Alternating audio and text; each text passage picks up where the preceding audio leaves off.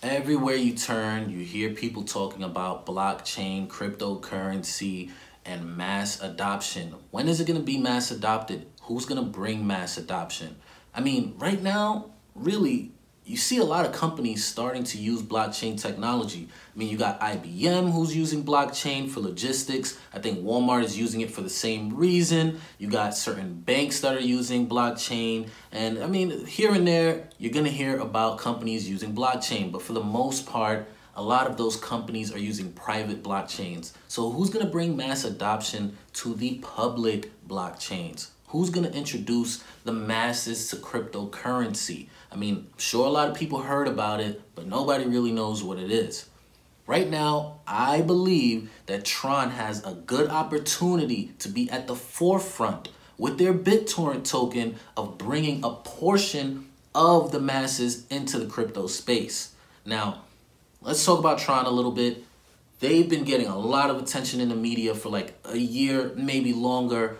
Some good, some bad. Now, some of the good, definitely that guy Justin Sun. He is a marketing monster. He goes out there, he keeps his community active and informed at all times. They are hype. They are like a good community, man. Seriously. When I say good community, I don't know if the people are like nice people, but I mean like they got a strong community for sure. And then there's been some FUD, mainly the accusation of plagiarizing Ethereum's white paper. I'm not here to say whether they did or they didn't, but that was like one of the big things. But it doesn't matter. Two things that nobody can say about Tron, or I guess that you have to say about Tron, right, on the other end of it, is that they have transactions. They can't say that they don't have transactions. They have 2 to 3 million transactions happening on a daily basis on Tron. They have some gambling dApps and a couple other games and stuff that are really some of the top dApps in the whole crypto space. So you just got to give it to them. They're doing it. They are doing it. So they're working on that and they're doing what they said they would, and they might scale. They might go further. I don't know. The other thing that nobody can deny is that they have Bittorrent. And this Bittorrent token thing could be really big. Now, first and foremost, I want to shout out Bram Cohen because like he invented the whole Bittorrent peer-to-peer sharing protocol, and he doesn't get enough. Maybe he does get enough for this. I'm really into the crypto space, and everybody talks about Satoshi Nakamoto, but you got this guy, Bram Cohen. He invented this thing that I've used. Many of you have actually used in our everyday lives, and it's really changed our lives for real. So I definitely want to salute that man. But anyway, so central servers, right? Let's talk about central servers. So for the most part, people download files from a centralized server, and that is completely fine, especially like small files. It should work pretty well. But there are occasions when the server is not strong enough and more people start to jump on the network, it slows down and gets congested, and then eventually it could even crash. Now, I've seen this happen with buying sneakers. I've seen this happen in 2012 with Dream Chasers mixtape from Meek Mill. 200,000 plus people were downloading from that piff, and it literally crashed their server. So this happens on a frequent basis. You see a lot of people using cloud and other technology so that they don't have to use, their own servers, So that's that. Centralized servers are not bad though, but they could have their faults. Now, torrents work differently. Torrents don't really run on a centralized server. Torrents actually take a file and split it up into many little pieces, and way more pieces than I'm showing you right now. And really the first person that's downloading is pretty slow for them. On a central server, it'd be quick for them. But the interesting thing is that when somebody else joins the network, they can immediately start sharing those pieces that they've downloaded while continuing to download. And the more people that join the network, the more efficient it becomes because they have more than one person to download from, and it makes it a lot quicker and a lot more efficient. So more and more people on the network, they can share with each other, and it makes a whole decentralized peer-to-peer file sharing system for everybody and makes it very efficient. You see, when people download these files and they stay on the network, it's called seeding. Seeders, that means that you're pretty much allowing other people to download from what you have, and the same way they're allowing you to download from them. So when you download a torrent, you're downloading from all these people around the world, really, and they're all seeding. So if you leave the network, you're actually taking away from an opportunity for somebody else to download. But a lot of people do it. Those are called leeches or leechers. A lot of people just download what they want and then they just leave. And sometimes it might not be for malicious reasons, but sometimes it's just old stuff. You know, a lot of old videos or old music, some people are looking for it and they really can't download it because there's nobody seeding that type of content on the network. So what Tron is doing is they have a BitTorrent token and they are incentivizing people to seed on the network to make downloads more efficient, or just to, you know, increase download speeds. Now, honestly, I've been seeing articles about more people turning back to torrents. And it don't really feel that way right now. It feels like everything is streaming. You know, we're on YouTube. I'm on YouTube, you know, Spotify and all these streaming platforms like Netflix and Hulu. But the problem is we're paying for so many subscriptions.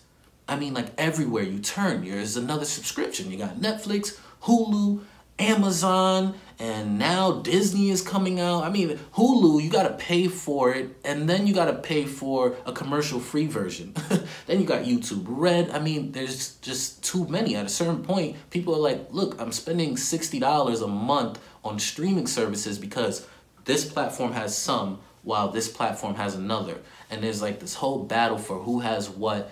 Meanwhile, I could just be getting it for free. Not encouraging anybody to go out there and download any copywritten content. It's not the point here. But what I am saying is that a lot of people are turning back to torrents. See, BitTorrent has 100 million plus users. And now if 1% of their users were to use the BitTorrent token to start seeding, it would massively increase the network. It would just increase the network in general, and people who don't even use the token would benefit from it. They'd have quicker downloads because they'd have more people to download from, and there'd be people that'd be making some kind of passive income. So old stuff that you couldn't find might start popping back up, man. And you're gonna maybe, hopefully we're gonna see these streaming services. I'm not saying go download, but hopefully we can see these streaming services start, you know, improving their platforms, because we're seeing the prices go up. We just see Netflix prices go up, and honestly, it's just becoming a lot now. So I do think that there's a huge opportunity here. And I mean, like, movies and music are not the only things that people use. I mean, they use it for literal, like, programs, and big game communities, big game platforms actually use it to update like patches and stuff like that. So there's a lot of different use cases. I heard even like Facebook uses it, not, you know, for like their own private content, they use torrents as well. So, I mean, there's a lot of different use cases for torrents. It's not going anywhere. It's been battle tested. It's been used for a long time now, over a decade, almost 2 decades strong. So torrents are here to stay. And if it can do something with a token, a cryptocurrency, the blockchain tech, that'll be amazing. Now, a lot of people are kind of like speculating on how this is going to go. Bram Cohen even tweeted recently that he has nothing to do with BitTorrent anymore and had never had anything to do with Tron or the Tron Foundation or Justin Sun. But he does also clarify that, you know, that's since 2017. So, you know, he's putting it out there now, maybe because he's building his own cryptocurrency and people are probably asking him about BitTorrent token like crazy. So he even pinned the tweet, right? So I know there's a lot of like little FUD going around about, oh man, you know, it's not going to work for Tron. Now, I don't know if it's going to work for Tron. Personally, I don't think any chain is ready for tens upon tens of millions of transactions. I mean, EOS is putting out tens of millions of transactions a day, but to see something scale at, I really don't even know what level of scale here. That's my real problem. I don't know what level of transactions. Hundreds of millions in a day? It's possible. If 1 million people are, you know, receiving tokens, sending tokens, and doing all these different things, along with the other dApps that are already on the platform. So let me know what you guys think. Do you think that this is going to be successful? I think they have a wonderful opportunity and I hope it works. But do you think that any chain is even ready for this right now? I would really like to hear what you guys got to say. I think I'm going to leave it at that. I got more videos coming, guys, so stick around. Hit that like button. Subscribe to the channel. Share it if you may. I really appreciate it. And leave some comments. Let's have a conversation. I love talking to you guys in the comments. Until next time, I'll see y'all later. Peace.